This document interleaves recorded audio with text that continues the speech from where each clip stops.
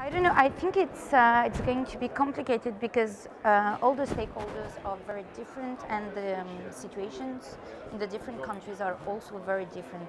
So I guess maybe we'll have two movements.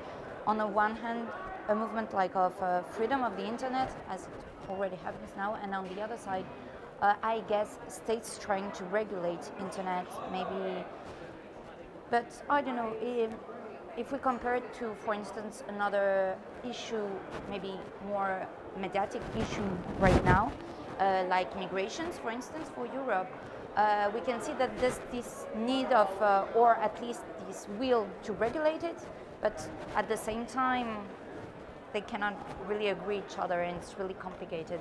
And I think it's pretty much the same with the internet, even more complicated because it's less publicly known, the rights and the no rights on the internet. So I really cannot tell.